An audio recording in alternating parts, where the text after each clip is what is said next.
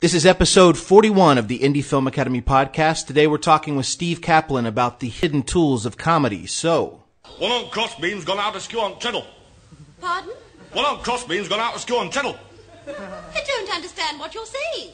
One of the crossbeams has gone out askew on the treadle. But what on earth does that mean? I don't know. Mr. Wentworth just told me to come in here and say that there was trouble at the mill, that's all. I didn't expect a kind of Spanish Inquisition.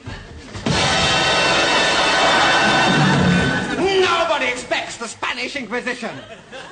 Our chief weapon is surprise. Surprise and fear. Fear and surprise are two weapons. Our fear and surprise and ruthless efficiency are three weapons. Our fear and surprise and ruthless efficiency and an almost fanatical devotion to the Pope are four. No. Amongst our weapons. Amongst our weaponry are such elements as fear. I'll come in again.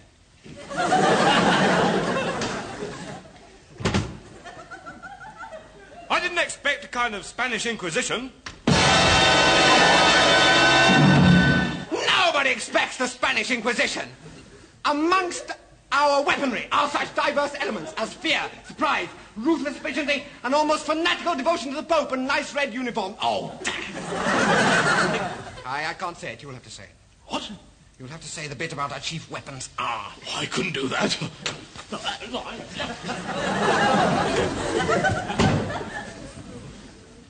I didn't expect a kind of Spanish Inquisition.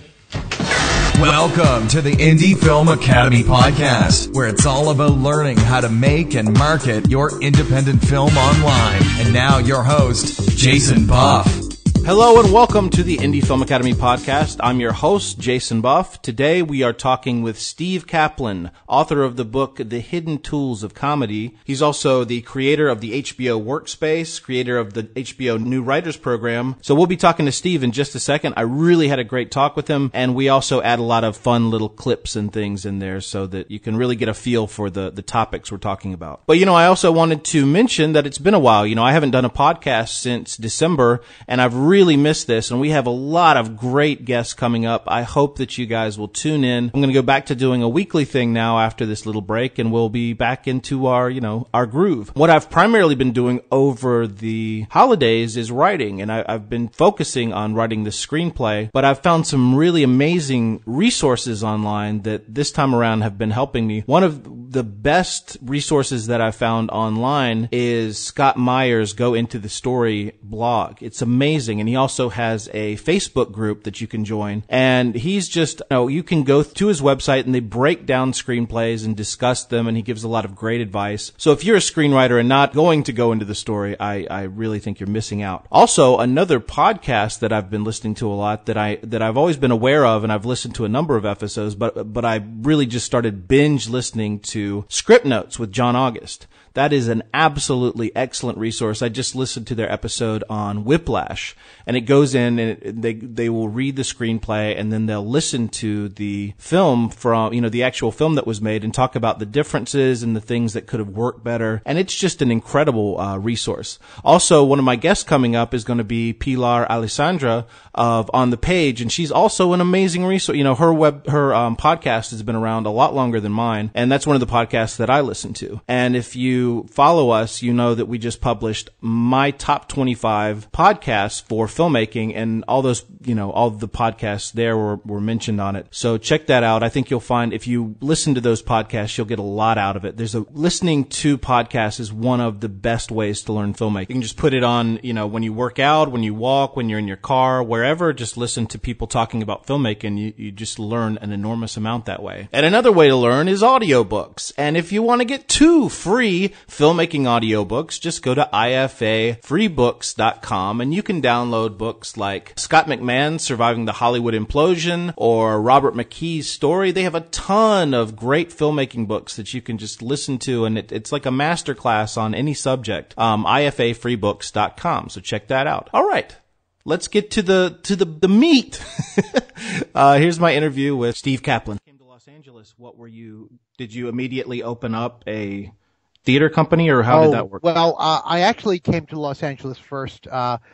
We in New York we were running this theater called Manhattan Punchline, and we used to do a one-act festival every year. So a bunch of people wanted to bring a number of one-acts out to Los Angeles, and so that's what originally brought me out there. I helped them put up this evening of one-acts, and I knew I was going to stay.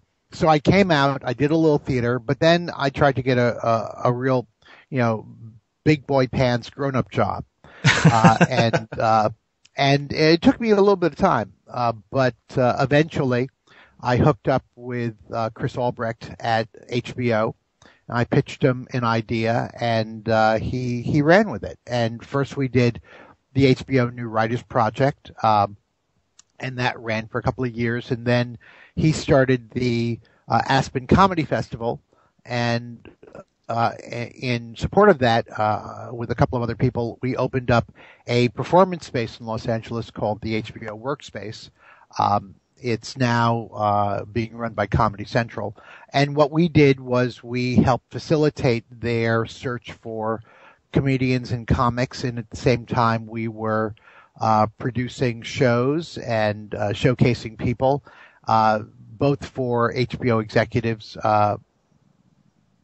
for them to take a look at, and also just to kind of be an asset and a service to the community. So that's what I originally did in Los Angeles, and then I got involved in management, talent management, and after doing that for a couple of years, I realized, hey, I'm no good at this.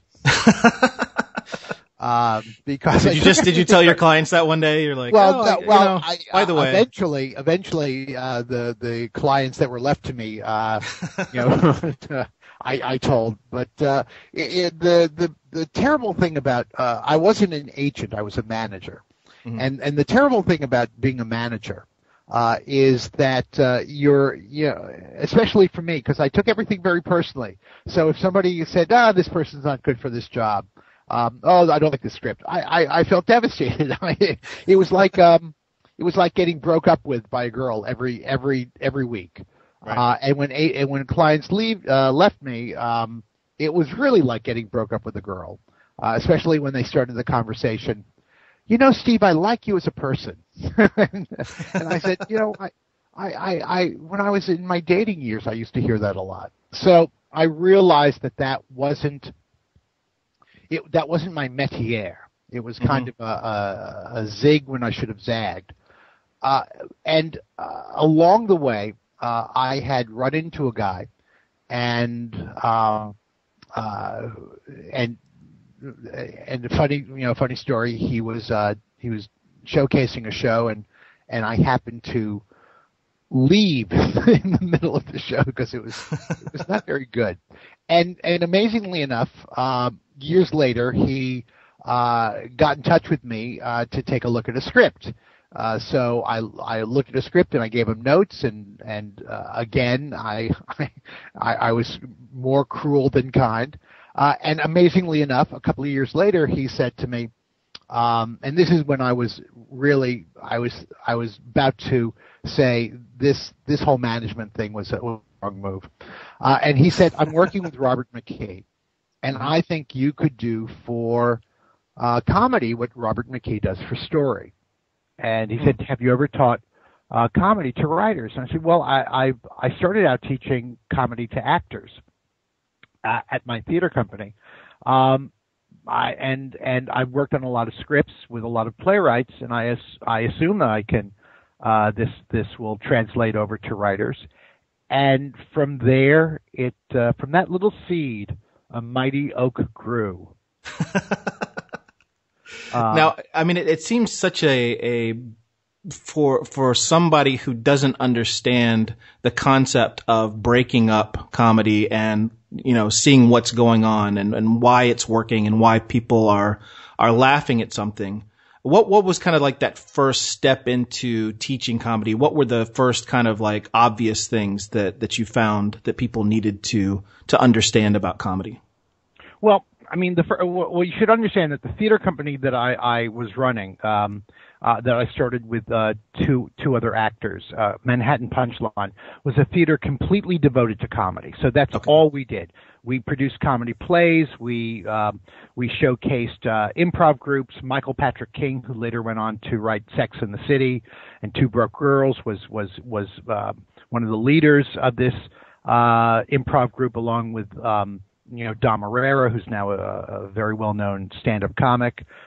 We produced late-night shows with stand-ups, including Rita Rudner, Jane Anderson, who's now a very famous playwright. And so that's all we did. And the first thing I noticed about comedy is that it's fucking hard. and it's elusive. I would be producing a show, and I would be standing in the back of the audience. And the show that was a riotous hit on Thursday was met with crickets on Sunday. And the actors would come off stage, and they would say, "What a terrible audience." But I was standing in the audience, and I wasn't terrible, and I was prepared to enjoy it. I might not laugh out loud as much as people who hadn't seen the show, but I started noticing differences. I started noticing that there was a different approach to the material, a slight differentiation in how the actors were meeting the material night by night. And that's what started me on the exploration that became a 40-week masterclass, which then became a weekend workshop, which then became a book, which is now translated into Chinese, because God knows you need some funnier Chinese. Well, you've arrived. Yes. And it's going to be translated into French. So now we can be rude when we're funny. Maybe I shouldn't say that. Finally, the French will have comedy. Yeah, really. I'm supposed to be going to Paris in April, so hopefully they will listen to that part of the podcast. Well, we have a big French, listening. Exactly. So demo. So I started to notice that there were certain things that were, for the most part, unrecognized or not thought to be important or vital, and these became what I called the hidden tools of comedy. I mean, all the actors and the playwrights that I was working with, they'd all gone to college or conservatory, and they all knew Uta Hagen and Stanislavski, and great playwriting techniques, but there were certain things that they were not aware of, that I started to become aware of only because I was standing in the back, and oftentimes I was directing a play, and I would start to notice that there were things that they did that decreased the comedy and things that they did that increased the comedy. So, for instance, one of the things that kills comedy is if the actor knows too much. If the in acting classes is called anticipating. But what it really is the actor is too aware of what's happening, what's going on, in fact, too smart. So one of the things that I started to realize that there were these principles that had not been taught anywhere, or for the most part had not been taught, and that great comics and comedians either picked up or knew by instinct, but that could be analyzed and presented and taught to people who hadn't spent their entire childhoods listening to all the George Carlin and Richard Pryor albums, for instance. Right. And you would like to hear one of these? Yeah, that would be helpful. Yes. Okay. Well, that's what we're on this podcast. Okay. So there's the dynamic of straight line, wavy line, and that's my terminology for it. Okay. Which basically means that rather than a straight man and a comic. Everybody thinks that, if you see a duo, there's a comic, a funny person doing funny things, and a straight man who's just kind of, or a straight woman who's just kind of setting things up. And I came to realize that dynamic is false, that it's not about a funny guy doing funny things and other people just kind of setting them up. It's really about somebody who is blind to the problem or creating the problem, and somebody who's struggling with the problem but unable to solve it because they're flawed. They're just a flawed human being.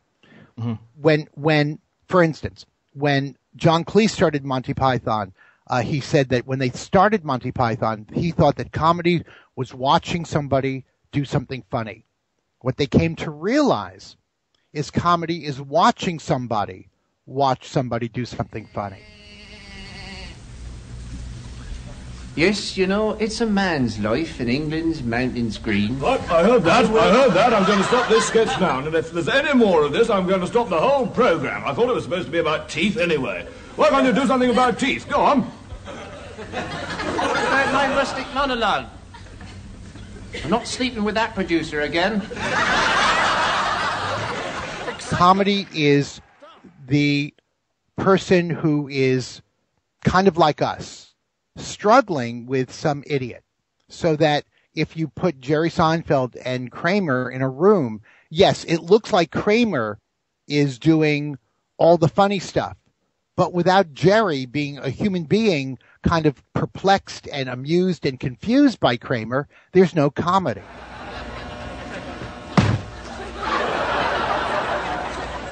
How's life on the Red Planet? It's killing me. I can't eat, I can't sleep. All I can see is that giant red sun in the shape of a chicken. What, did you go down to the Kenny Rogers and complain? Oh, they gave me the heave-ho. I don't think that Kenny Rogers has any idea what's going on down there. What are you doing? It's absurd. That's tomato juice. That looked like milk to me. Jerry, my rods and cones are all screwed up. All right, that's it. I gotta move in with you, Jerry.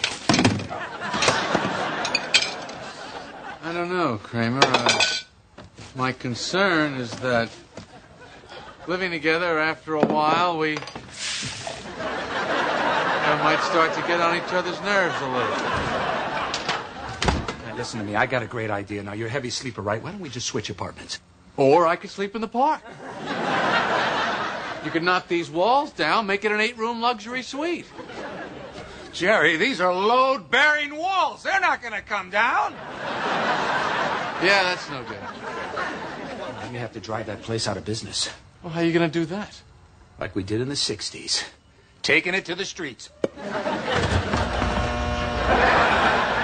That's one of the things that I mentioning that, I always remember like Conan O'Brien. One of the things that makes his skits so funny is having something completely insane happening, and then you don't really laugh until the camera cuts back to Conan's reaction to it. Exactly. So if you watch sitcoms, good sitcoms, you'll notice that the comedy circuit is completed when there's a reaction to the craziness, not just the craziness. Mm-hmm. So what seems to be the easy part, the straight man, really is essential to comedy. And if you watch a good SNL sketch, and there aren't, not every SNL sketch is good, but a good SNL sketch right. is the comedy is the human being in the equation. It's the person who's being weirded out by the weird stuff that's happening, and it's only underscored by the idiot who's not paying any attention. Right. So just the other night on SNL, they were Adam Driver was on, mm-hmm. and I guess he didn't get such great reviews. Somebody said, "Well, it's not Trump SNL bad, but." But there was a great Aladdin sketch in which he's flying on the magic carpet, and the girl, I can't remember. I think it's Cecily Strong. I think that's who it was. Is on the magic carpet, and first a bird flies into her, and then a bomb drops in her because they're over Syria, and she keeps on getting weirded out, and then she keeps on trying to get back into the romantic moment, and that is so human. And meanwhile,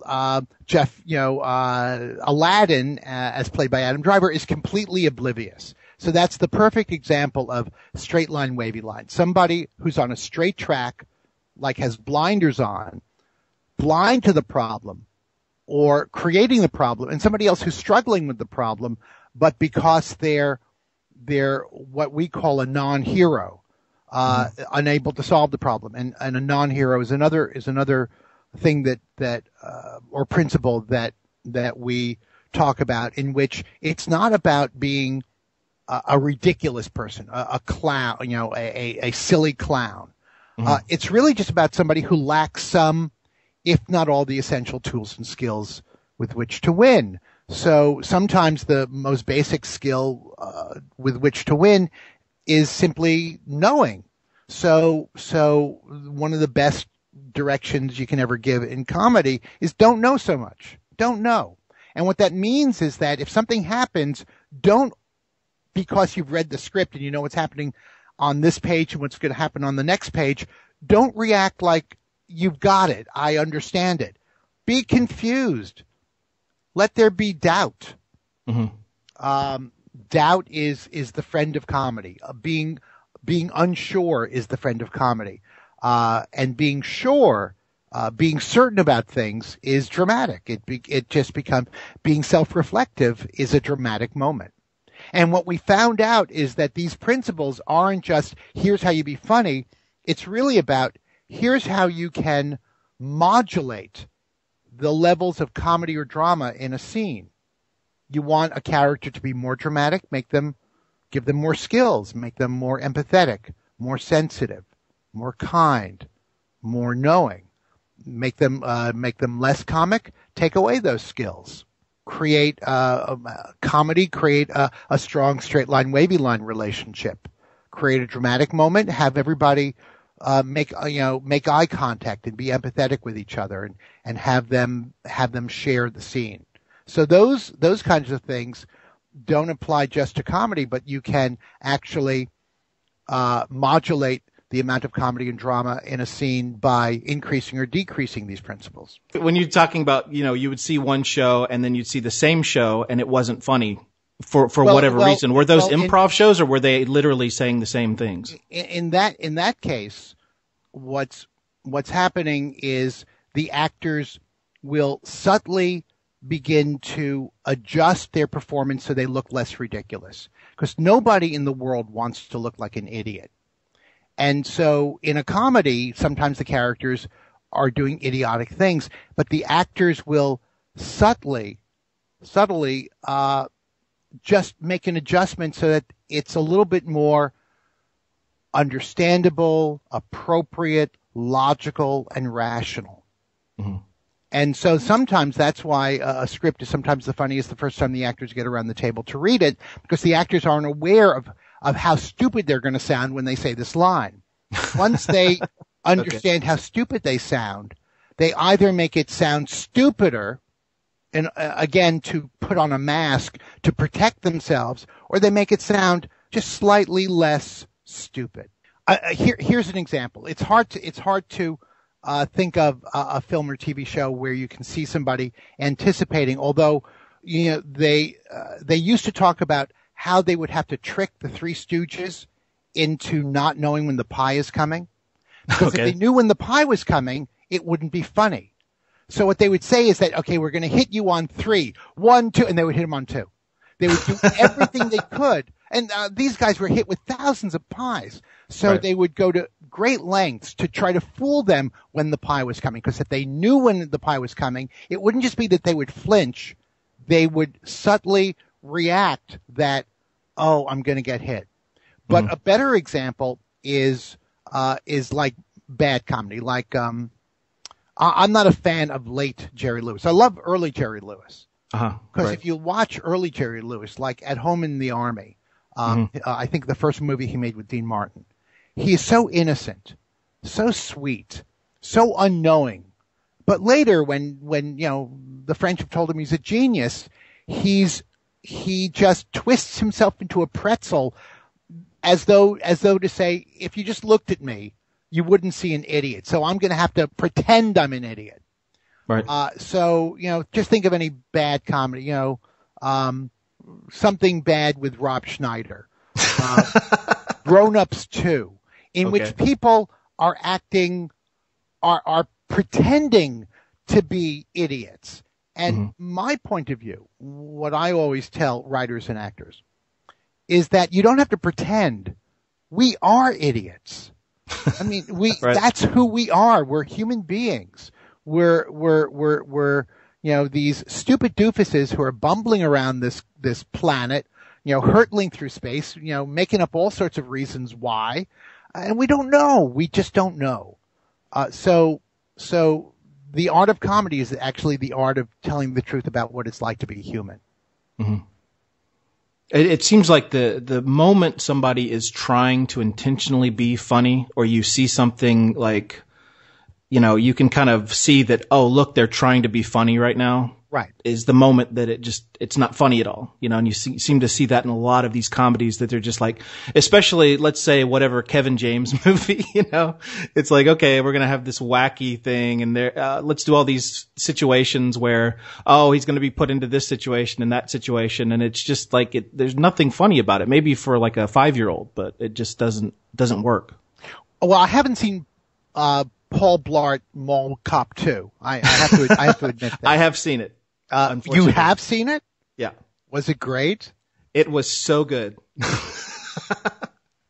No, I mean, it's like, I love watching bad movies as well as good movies, because you get to kind of like put it together and I mean, it has a couple of moments, but I mean, let me ask you this. Having not seen it, have you seen Hitch? I've seen Hitch, yes, with Will Smith. What's the difference in Kevin James between Hitch and Paul Blart Mall Cop 2? He's got a slight accent and fake teeth, I think, is the only difference. That's the only difference? Well, I don't really remember Hitch that well. He wasn't, I mean, he plays this sweaty guy who wants to get with a supermodel. Right. I can't. And what I remember about Hitch is that he was recognizable. He was like one of us. Okay. And he was a little clumsy, but he wasn't such an exaggerated clown that he was no longer recognizable as human. Right. Whereas I'm guessing in Mall Cop 2, he does things that no sentient human being would do, because somebody thought, wouldn't it be funny if? Right. Yeah, well, most of the movie is that. And a lot of things, all these situations happen that really aren't, believable. So I think you're kind of watching it like, oh, that's kind of funny or whatever, but you're not brought into the story. You don't actually believe any of these characters are real. Right. So if you look at a movie like, The Other Guys with, Will Ferrell and Mark Wahlberg, there's a moment in which they're walking away from a store and the store explodes. And then they're on the ground and Will Ferrell's going, it hurts. They never tell you it hurts. They just walk away. And that's the essence of comedy, is noticing what's around you and being aware of the inconsistencies, the absurdities, what Dorothy Parker called having a sharp eye and a wild mind. The accounting firm is closed at 11 a.m. on a Tuesday. Oh, this is a shithole.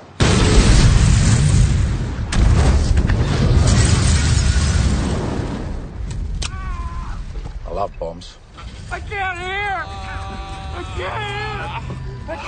There's blood blisters on my head! Oh my God, how do they walk away in movies without flinching when it explodes behind them? There's no way! I call bullshit on that! When they flew the Millennium Falcon outside of the Death Star and it was followed by the explosion, that was bullshit! Don't you dare badmouth Star Wars, that was all accurate! I need an MRI. I need an MRI. I've got soft tissue damage.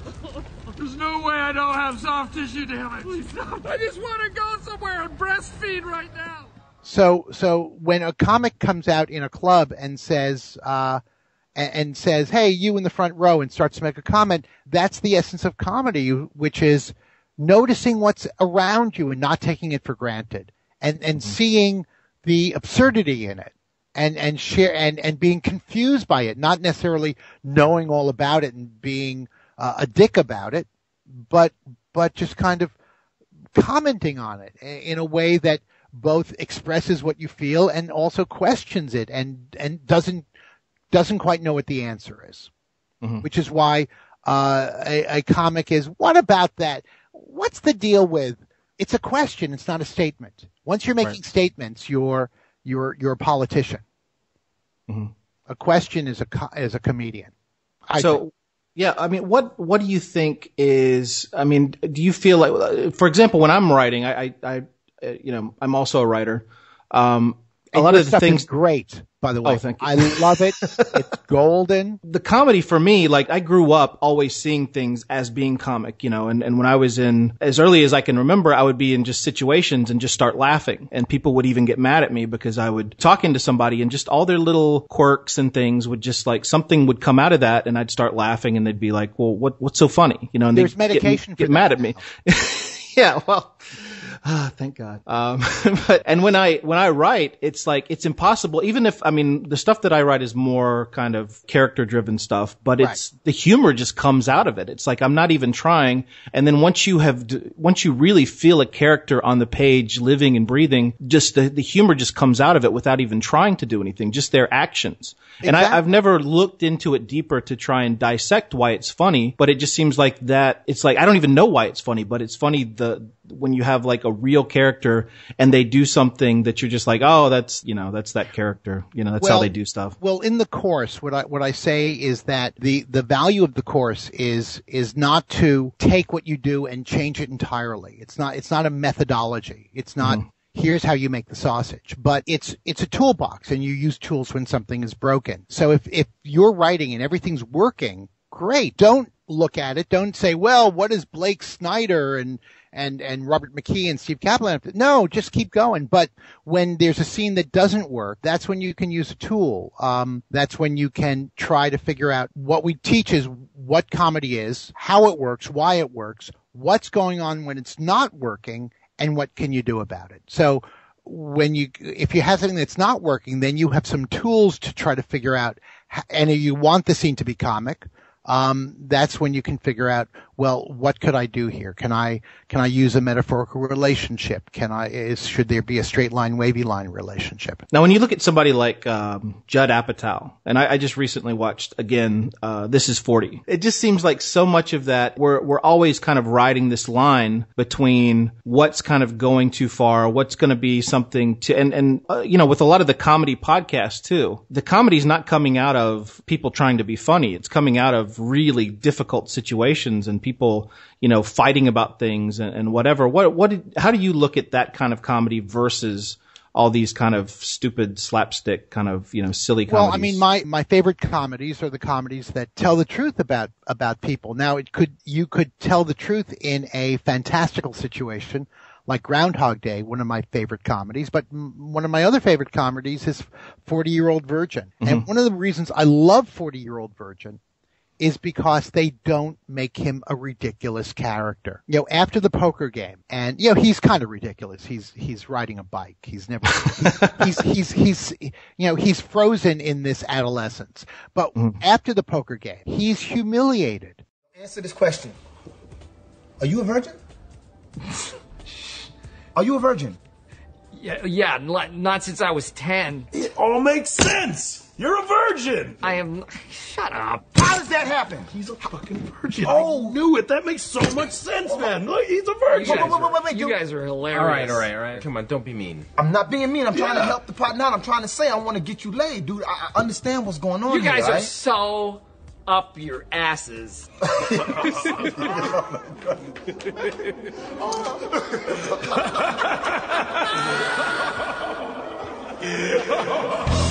just a bag of sand. Come on, man.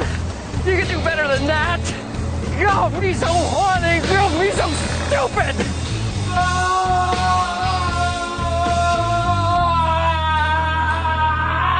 Oh, come on. It's gonna be fine. They don't even remember. Those guys are cool. And you feel for him. It's not like it's not like some, I don't know, Rob Schneider. I assume he's a very nice guy and a talented guy. I'm just using Rob. If you were listening to this, I'm just using you as kind of an icon of not good comedy. Without Rob, none of this is coming from me, Rob. This is all Steve. So I mean, they're not just making him some idiot, they're humanizing him, and he rides home, he has this primal scream, and it's so in touch with true emotions, what we would all be going through. And then he goes back into work, and he thinks maybe they won't remember it. And they say, hi, how you doing? And all of a sudden everybody's ragging on him. And let's get the virgin laid. And he runs out the store. And the thing that made me love the movie was Paul Rudd running after him, trying to help him. Right. Human, sweet, not ridiculous. So they never, yes, there are some outlandish, very, very broad things in that movie, but for the most part, it's grounded in a human condition, in what would happen to us. Mm-hmm. Chris Rock was talking about his evolution as a filmmaker, and he was talking about that he's learned a lot from Louis C.K. and that now, whereas in the past he would go for any joke possible, but now, especially with his I can't remember the name of the movie, 5 Things or I know what you're talking about. Top 5. Yeah. That he basically said, put somebody in a situation and say, what would they do now? Right. And to me, that's the best way to develop a comic premise, is you come up with a fantastic premise, something that's impossible or implausible, and then put in, our typical comedy characters, and then see what would they do now? What would happen now? And develop it, like you say, through character as opposed to plot. Mm-hmm. Yeah, it's interesting, going back to the 40-year-old virgin, one of the things that people forget about that is if you go later in the film, once his relationship with Catherine Keener develops, it actually becomes a very, it's still comic and everything, but it's more like it's a real heartwarming story, and he's, showing dealing with the daughter and all that stuff. You know what I mean? I love that scene where he's like, I speak sarcasm too, and he's got, he does a magic trick, and she's like, do you walk around with an ear in your pocket? I love those scenes, but they're not like, they're more of like a drama, it's like a real story. It's, and because they don't feel the need to do a joke or a bit every 10 seconds. A favorite scene of mine is when he takes the daughter to the Planned Parenthood, the clinic. Now, you're all here because you're interested in obtaining birth control. Any questions? Here's a cute story. I came home the other day, and he is with his girlfriend in my marital bed doing things that are illegal in Alabama. Sex acts, right? Things that my wife won't do, okay? Did you have a question? How do I get my wife to do that? Does anybody else have a question? My daughter is, for lack of a better word, dumb. How do I stop her menstrual cycle? You want her to stop having a menstrual cycle? I want to stop it, maybe just for a few years. Yeah, I don't think that's a good idea. Does anybody else have a question? I have a question. I think some of the people here might be sexually inexperienced. Is it true that if you don't use it, you lose it? Is that a serious question? No, it wasn't. Okay. Now, there are a lot of activities that you can engage in without having sex that are both fun and safe. What sort of activities? I think everybody wants to know about the activities. Well, instead of having intercourse, you could have outer course. Outer course? What's that? Yeah, what is that? Well, outer course is anything that isn't vaginal intercourse. I prefer vaginal intercourse. He really does. Now, there are ways of having sex without intercourse. Let's see. There are things like body rubbing or dry humping. You could dry hump. There's masturbation. Masturbation. Play with yourself. Mutual masturbation. Play with a friend. Deep kissing. There's erotic massage. Oh, that sounds like it would be nice. Oral sex play. Sounds like my Friday night. Oh, shut up, Seth. We went to temple. Okay, are there any virgins here who are thinking about having sex for the first time? Oh. Wait. So you're a virgin? I tapped that. Oh, yeah, you tap that. Seth, what, you think you're cool with your little Jew-fro? We don't say tap that. What are you talking about, Seth? You know what? I'm a virgin, too. Hey, that's... We're virgins, too. Yeah. No, you know what? It's a personal choice, and... Okay, I can't listen to any more of this because it's making me sick, so bye. You can get this information on your website, right? Oh, yes. Thanks. Nice meeting everybody. Any other questions? Do you have any extra large condoms? Oh, Seth, you got a tiny penis. And he's asking more questions than anybody else. But then he's sitting around all these people, the kid who thinks he's hot stuff, and the guy who just wants, his daughter to be, can we make sure that she doesn't have any sex till she's 35? And then on the drive home, the daughter just turns to him and says, "You're a virgin, right?" And rather than pretending, which some script teachers will tell you that the key to comedy is deception. And that's such a sometimes, but if you take that to its illogical conclusion, you never tell anybody the truth, and that's exhausting. It's exhausting. And what I love about the scene is he just says, "Yeah, but don't tell your mom, okay? Well, when are you going to do it?" "Well, I'm getting around to it." It's so, I keep on going back to that word. It's human. It tells the truth about the human condition. Drama helps us dream about what we could be, but comedy helps us live with who we are. Comedy is the truth. Drama is the exaggeration. Drama is the idealization of life. Would that we were as tortured and as sensitive and as poetic and as intellectual as Hamlet, right? We're watching Hamlet. Oh, what he's going through. Have you ever seen a production of Hamlet? I've seen the movies of Hamlet. Okay, you've seen a movie of Hamlet. Have you ever seen in the movie, did Hamlet fart? Not in the ones I saw. So what do you think would happen if Hamlet's going to be or not to be? I probably would enjoy it a lot more. But yet people do fart, right? Yeah. So, that is true. But by making him more human, you make it immediately more comic. So I hate comedies that pretend, or let me put it this way. I hate comedies where every 10 seconds they're going, "Wouldn't it be funny if this happened? Wouldn't it be funny if that happened?" Because I'm more interested in what would happen if this really happened to these characters. What would they do? What would all these different characters do? Because you don't have to invent shit. You don't have to make shit up.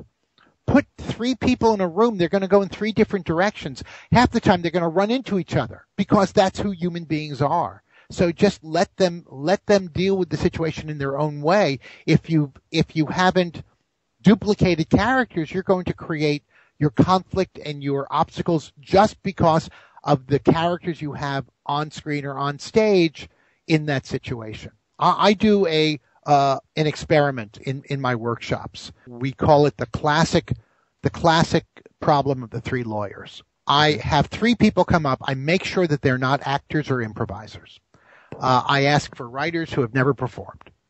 And I tell them they're all 3 lawyers and that the most important case of their careers began in a courthouse 4 blocks away 5 minutes ago. And I say that if you, through that door, in whatever room that we're in, whatever meeting room or banquet room we're in, I say through that door is the courthouse 4 blocks away. You're 5 minutes late. And then I have 2 of them leave. And I tell each one separately that for some crazy reason, they have to be the second person out the door. And I'll do that for everyone. I'll say, listen, this is going to be, I'm going to give everybody something different, but for you, I just want you to know that for some crazy reason, you have to be the second person out the door. And then I'll bring all three of them back and I'll say, start. And what will happen is most times that they'll run to the door and they'll stop. And the audience, of course, knows what's happening. And there will be this great dance of trying to figure out how to be the second person out the door if they're all trying to leave. And then I'll usually shout out, you have the permission to win. In which case, I usually put two big guys and a small girl in the group.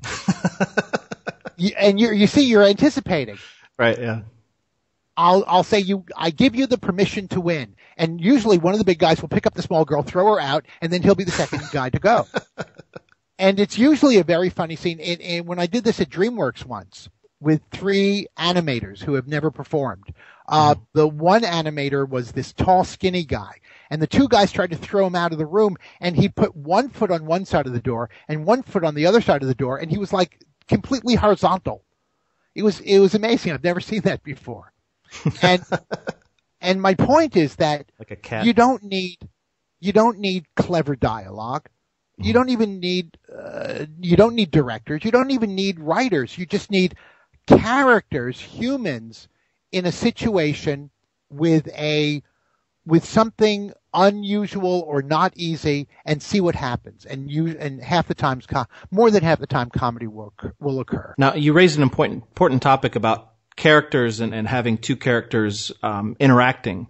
Do you feel like you need to have, for example, one guy who's going to be the straight man, one guy who's going to be the comic part, or whatever you want to say? I mean, when you're creating comic moments, do you have to have that sort of conflict between your characters? When you're talking about characters, it's not so much the conflict. It's you want our typical character. If you think about any commedia troupe, you would have the lecherous old man, the wily, tricky, clever servant, the young innocent, the fool. And you just make sure that you have those archetypical types in your story. I mean, who is the, think of, just in terms of Winnie the Pooh, who's your Tigger? Who's your Eeyore? Who's your Pooh? Who's the Tin Man? This is Chris Soth, who talks about, the Wizard of Oz method of character development. Who's the Tin Man? Who's the Scarecrow? Who's the Lion? The child, the animal, the thinker. So yeah, it's not, no one is a straight man. Paul Rudd is not a straight man in 40-Year-Old Virgin, although he's more the voice of reason than anybody else, but he's got his own thing because he's, pining for Mindy Kaling. And he's this romantic who's all, fucked up in his head. So I don't think that the whole idea that there's a straight man is a misnomer, and I think a false dynamic. If you take a look at the other guys, at any one moment, one of them is insane and the other one is sane but not quite knowing what to do in this situation. When Will Ferrell brings Mark Wahlberg home, he's married to some hottie, and all Mark Wahlberg can say is, "Is she really your wife?" Hi. Hi. You must be Terry. I'm sorry I've been hiding, honey, but this dinner was tricky. Oof. Who are you? I'm Dr. Sheila Gamble, his wife. Come on, seriously, who is that? His old lady. Sweetie, it's a workstation. Got it. You come in here dressed like a hobo. It's distracting. I know you're working. I'm so sorry. Come on. Seriously. Come on, what? Who is that? It's the old ball and chain.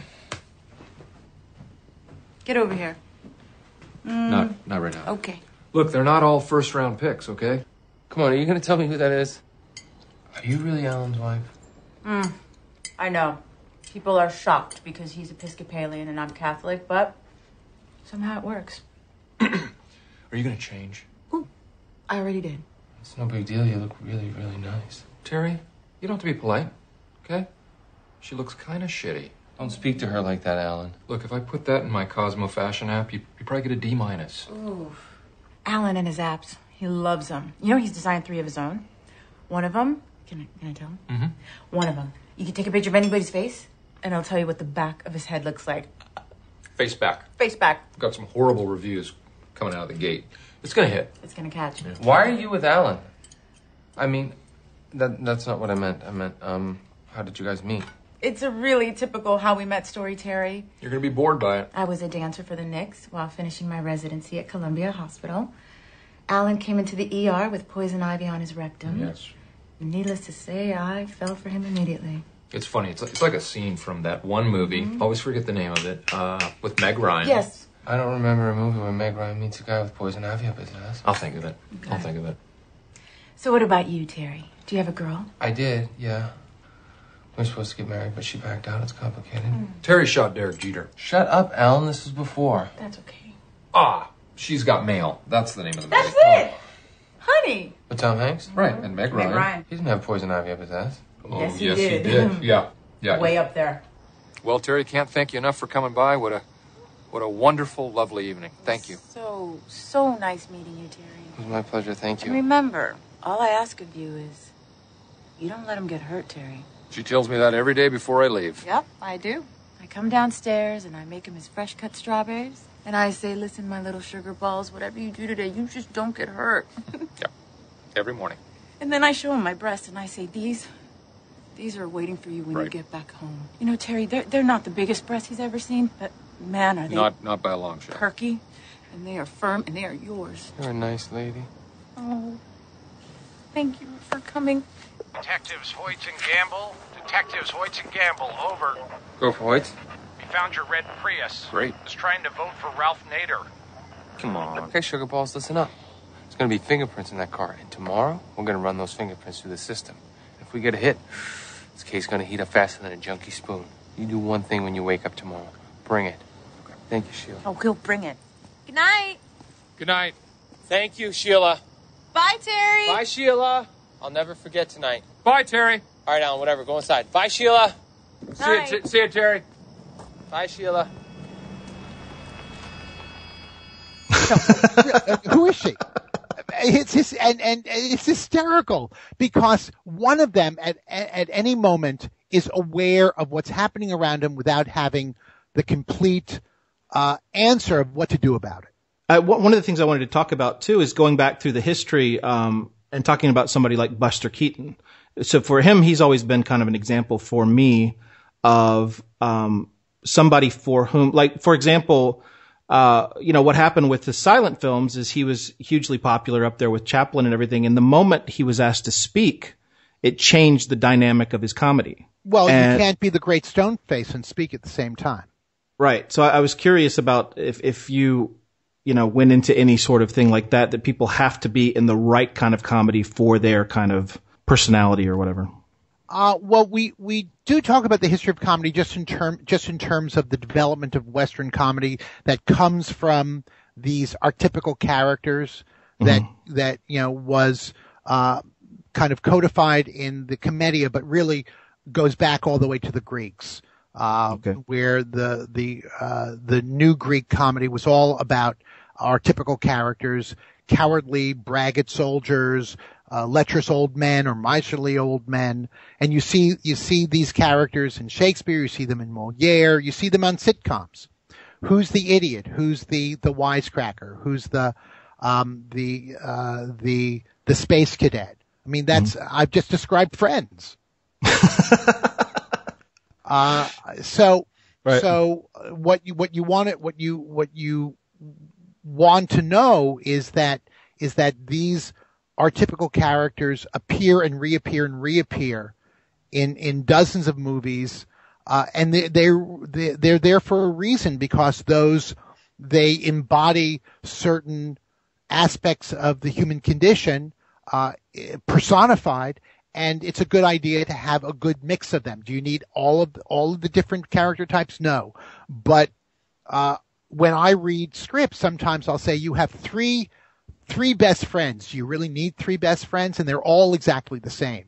Mm-hmm. Maybe one should be different, or maybe they should be different. For instance, here's here's we do a comic premise exercise, where we break people up into groups and they work on comic premises. So let me give you a premise. Okay. It's not a great movie, but this is something that a group actually came up with. So here's the premise of this comedy movie. A college football team discovers that the only time that they can win is when they get the nerd laid. Now that's already a good start for a premise because it made you giggle. So tell me, who's in this movie? Well, you've got the jock, you've got the nerd, you've got the best friend. Excuse me, what position is the jock? Quarterback, I guess. Quarterback. Who are his friends on the team? You got the big fat guy. You got the lineman. Okay, you got the lineman. Who else? See, but I don't know anything about football. No, you're already there. Okay, you have the lineman, and who else should be there? If one of his friends is a big fat guy, who's the other friend? Got to have the skinny guy. That's the skinny guy, the weak guy. Yeah. Okay, who? So you don't know anything about football, but the team can only win when they get the nerd laid. So who else needs to be there? Well, you got to have your nerd. You're the nerd, okay. You got to have the most attractive girl in the school. The girl, and what position? What does she do? Head cheerleader, of course. Cheerleader, and then who's the? Then there's a coach, right? Okay, sure. Okay, and how is the cheerleader connected to the coach? Daughter. Daughter, okay. Because one of the things that Moliere teaches us is that comedy's a closed universe. Because the old guy who's wandering around in Act 1 always turns out to be the uncle of the two orphans in Act 5. So right. you have the quarterback, the linebacker, the wide receiver, that's the skinny guy, the nerd, the cheerleader, the coach. Okay, nerd, Steve Carell, quarterback, Paul Rudd, big lineman, Seth Rogen, skinny guy, Romany Malco, cheerleader, a young Catherine Keener, coach, Jane Levy. You've just given me the cast of 40-Year-Old Virgin. Wow. There's a reason why these archetypical characters appear and reappear because they tell stories. You can tell any story you want if you have all the right characters there. That was pretty mind-blowing. I like that. That was our TED Talk moment for the conversation. Well, tell Ted. I applied to TED. They haven't gotten back. Oh, yeah? I thought that would be a great TED Talk. Well, they listen to this, so, just wait. It'll happen. So Ted listens as well as the French. Yes, and Rob Schneider. And Rob Schneider. Rob, I love you. Copy guy. That was the best thing on SNL. Okay. So I want to talk for a second also about Ben Stiller, because you mentioned Ben Stiller in your book. And one of the things that... the book? I have skimmed the book. Unfortunately, okay. my credit card had some problems at Amazon, so I had to go back and change some things and then buy it again. And then the clock was against me, so I'm gonna, yeah. So okay. But I do a lot of my stuff is from other podcasts and from YouTube. So luckily, there's a wealth of knowledge out there. Okay. So if any of my questions sound exactly the same as some other people's. No. Listen, I don't think I ever insulted as many people on other podcasts as I have on yours. I am honored. Thank you. Well, I wanted to talk about Ben Stiller for a second because you talk about him. And one of the things that I remember when Ben was, my buddy Ben, first kind of was getting popularity was that the kind of comedy that he was doing was so not obvious, I guess you could say. It was just he was so much the character and so uncomfortable and so kind of different than what I had seen before. And there had probably been other people who had done that kind of comedy, like There's Something About Mary and stuff like that. But I just, for some reason, that just stayed in my mind is that being, why is that funny? Why is what he's doing funny? And, why is just his nervousness or his being in that situation making me laugh? And I had never really felt like that with anybody else. You know what I mean? Well, I think because one of the things that he does well, now he's a smart guy, right? I mean, he had his own sketch show on Fox when he was in his 20s. He's a smart guy, but he lets himself be seen as less than smart very well. There's Something About Mary.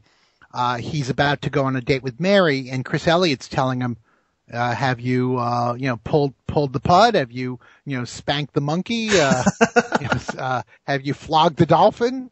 And rather than Ben Stiller going, what are you talking about? He goes, huh? Huh and what are great comedy lines because they see something, they're just not quite sure what they're seeing. Mm-hmm. And he lets himself be talked into, masturbating just before the date. And it's ridiculous. It's gross out humor, but there's something very vulnerable and not in charge. That I think appeals to all of us because that's how we feel. We feel that we're not completely in charge, that we're less than. And he embodies less than in a very unforced way. He doesn't pretend to be less than. He just is. There's one of my favorite moments in There's Something About Mary is when they do the flashback and he's about to take Mary out to the prom and he's got these great braces on and he's wearing this taupe tuxedo. Mm-hmm. He goes to the door and David Keith, who I believe is playing the dad, comes out. David Keith is an African-American. Mary, of course, is Cameron Diaz, who's not African-American. So Ben Stiller looks at David Keith, looks up at the door number. Am I in the right place? Usually that gets a laugh just by not being sure. And then David Keith says, she's already gone to the prom with Woogie. And he goes, Woogie? Yeah, Woogie. And you can't really see this over a podcast, but I'm kind of grinning sadly. I'm going, okay. And I usually, when I do my workshops, by the way, I have a workshop coming up at the end of January, which we'll talk about hopefully at the end of the podcast. I usually freeze frame on that. And I say, if the movie ended there, hasn't he broken your heart? That's the essence of comedy. The essence of comedy is not to pretend that there's no pain, it's all silliness. The essence of comedy is we're always in pain. Life is a painful deal. How are we going to deal with it? What are we going to do? The comedian is the courageous person who gets up in front of a group of strangers and admits to being human and basically says, gives a shrug and says, you'll live. It's tough. You get kicked, but you'll live. And that's a very life-affirming way of looking at the world. So if that was written as a drama and not a comedy, well, if it was written as a drama, he wouldn't be an idiot. He would know more. He would be good-looking. He wouldn't be wearing braces. Like I said, if it was a drama, he would be something that we would aspire to, as opposed to something who we can recognize as us. Look at the movie that I always. Sorry, look at The Maze Runner or The Divergent. Those kids are gorgeous. Mm-hmm. In the apocalypse, are we all going to look that good? I mean, of course. Am I going to have capped teeth? In a dystopian future, I wish. That would be great. Only the good-looking survive. One of my favorite Ben Stiller performances is in Tropic Thunder. Oh, one of my favorite movies. When he is, captured and they make him reenact his character. Simple Jack. Simple Jack. That to me is like the pinnacle of his career. But the moment that I love is when he and Robert Downey have the conversation about why he didn't get the Oscar. Yeah, exactly. There were times when I was doing Jack that I actually felt retarded, like really retarded. Oh, yeah. I mean, I brushed my teeth retarded.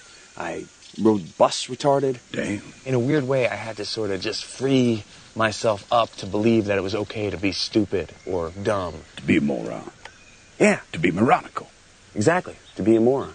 An imbecile. Yeah. Like the dumbest motherfucker that ever lived. When I was playing the character. When you was a character. Yeah, I mean, as Jack, definitely. Yeah. Jack. Stupid-ass Jack. Trying to come back from that.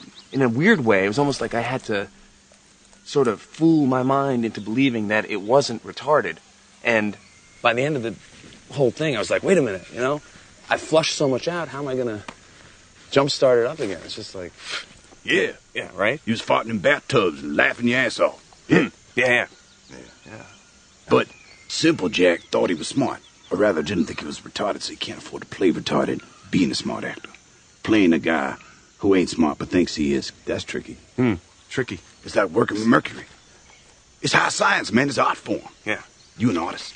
That's what we do, right? Yeah. Hats off for going there. Especially knowing that the Academy is about that shit. Wait. About what? You're serious? You don't know. Everybody knows you never go full retard. What do you mean? Check it out. Dustin Hoffman, Rain Man, look retarded, act retarded, not retarded. Count two picks, cheated cards. Autistic, sure, not retarded. You got Tom Hanks, Forrest Gump. Slow, yes, retarded maybe, braces on his legs, but he charmed the pants off next to him and won a ping pong competition. That ain't retarded. He was a goddamn war hero. Right. You know any retarded war heroes? You went full retard, man. Never go full retard. You don't buy that? Ask Sean Penn, 2001, I Am Sam. Remember? Went full retard. Went home empty-handed. And that's such a beautiful moment because it's the first moment in the film where they're really just relating to each other and they're connecting and they're not, they've let their rivalries go. And Robert Downey goes, you don't know? You can't go full Todd. You went full Todd. You can go half Todd. You can't go full Todd. It's great. Yeah. I mean, those simple human moments where people share what makes them vulnerable, what makes them silly, what makes them lost, what makes them human. And that's why in terms of Straight Line, Wavy Line, you know, Mork is funny, but you can't have Mork without Mindy. Mm-hmm. You got to have a human being in the equation at every moment. So even your silliest character can have a moment where they're human and they're having a human experience while everybody else is acting crazy around them. And that's why the division of funny guy and straight man is incorrect, because everybody has a chance to be funny. Everybody has a chance to be, you know, the sane one. Well, tell me if you had the same feeling as I did, but watching that, if you've got Robert Downey Jr., you've got Ben Stiller, and then you've got Jack Black. And Jack Black, to me, like, most of the stuff that he did in the film kind of fell flat, though. I don't know how you kind of perceive that, but it just seemed like one more person there that, like, didn't necessarily, like, add to it. I don't know. Well, I mean, I can see that point of view. I'm not going to argue that he's the best thing in the film, but he's there because you needed a primal character.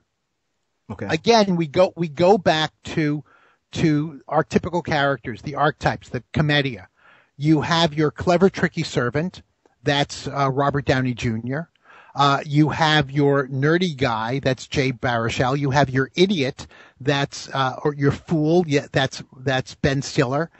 Then you have your primal character. You know, and he's got primal needs. I need my drugs. And out of that mix comes this disjointed, dysfunctional family that all comedy aspires to. All comedy, especially television comedy, aspires to create large dysfunctional families that we can relate to and in some way enjoy being with, because they remind us of our dysfunctional families, only we don't have to be with them that much. So is Jack Black is that an Oscar nominated performance? I'm not sure, but I see the use for him because you need that unbridled energy. Now, is that unbridled energy the best it could be? I don't know. I wasn't crazy about the blonde buzz cut, but you know. I was just wondering if there was something. Farley were not available. Right? I mean, that would be John Belushi or John Candy or Chris Farley. That would be their role. That's what they would be there for. And maybe they would have brought a little bit more what I call the Shemp factor. You know, so Shemp was the stooge that made you care. So that's what John Candy and Chris Farley would do. They would make you care. And Jack Black, I guess, just didn't make you care that much because Jack Black, if I'm going to analyze it from your point of view, Jack Black was too much a performance that he was outside of, as opposed to owning it. He wasn't sharing his addiction. He was making this character's addiction the focus. And when you distance yourself from your character and you distance yourself from the audience, there's that distancing factor that doesn't work for some people. In 500 BC, the first comedy written, the actor comes out and talks to the audience directly in a different way than they did in Greek tragedy. There's a connection that comics make with their audience. It's an actor-centric art, and it's about telling the truth about what's happening right in front of all of us. I'm an actor. I'm on stage. You're watching me. Let's go. And so there's truth there. And so you might be reacting to the fact that he wasn't as connected and as truthful as the other actors. That's my guess. But it didn't bother me as much, but I can see from your point of taking a look from your perspective, I can see what you're talking about. Yeah, I mean, it just kind of fell flat sometimes. I'm going to... Fuck it. He fucking sucked. Okay. I mean, it's kind of like late Jerry Lewis, like you're saying. It just felt like a performance, you know. Anyway. Right. I'll get off that. All right. We're at about an hour. I wanted to make sure that you discuss the things that are coming up with you and how people can get in touch and sign up for your classes. Okay. Do you want to talk about that a little bit? Yeah. I'm Libra. I'm lonely. I like long walks on the beach. I'm on Snap. No. I'm happily married. But you can tweet me at SK Comedy. That's SK Comedy. Comedy with a C, because I'm not a hack. I don't do that comedy K thing. My website is kaplancomedy.com, and you can email me at steve@kaplancomedy.com. And right now, in January 30th and 31st in Los Angeles, we're having a workshop at the Marriott Burbank, and you can register for it online. And if you're in Ireland, we're going to be in Ireland in early June, London the week later. I think we're going to be in Paris in April, and we're going to be in Denver in October. And you should read my book, The Hidden Tools of Comedy. It's translated into Russian, Chinese, and French, but for the Indie Film Academy podcast listeners, we have it for you in English. Wow. And it's available on Kindle. You can download it, but make sure that your credit card doesn't get screwed up like Jason's. And and it's also available through Amazon, and you can also buy it on our website for an autographed copy. All right, that's going to do it for today. I want to thank my guest, Steve Kaplan of kaplancomedy.com. I really had a great time talking with him. If you want to join the conversation, don't forget to check us out on Twitter at IndieFilmACDMY, or you can go to our Facebook group at facebook.com/groups/Indie Film Academy. And I post a bunch of stuff up there that people post their films and they post interesting articles. It's just a really great way to interact with everybody. And of course, don't forget to go to IndieFilmAcademy.com and sign up for our newsletter. I'm always sending out interesting articles and discounts on our classes and things like that. So check it out. All right, guys, thanks again for listening, and we'll be back next week. Thanks for listening to the Indie Film Academy podcast. Don't forget to join our newsletter for more tips and tricks on how to make and market your film online. Go to www.indiefilmacademy.com. Where the hell are we? Dang Crook River. Yes, sir? How do you know that? How you sure? Only one way to find out, dude. What do you mean, you people? Huh? I think what Tug means is you people, no, look at you his actors, eyes, man. you people. Look at that beady white.